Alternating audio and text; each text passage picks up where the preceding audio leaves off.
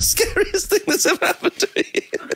So we're a little bit late to get to our friends for the barbecue. I phone up my friend and say, I'm going to take the Vespa. He says, don't do that. They're big roads. I went, trust me, it'll be absolutely fine. We get on the Vespa, Sophie's on the back. My helmet has no visor, so wind is going in my face. And I have the directions in my ears, and it says, please turn right. I look up at the big sign.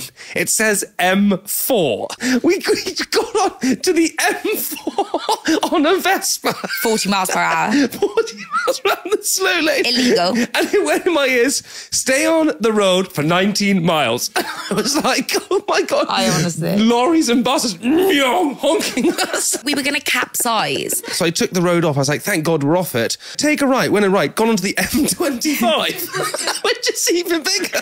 We're on the M25, which is 4 lanes.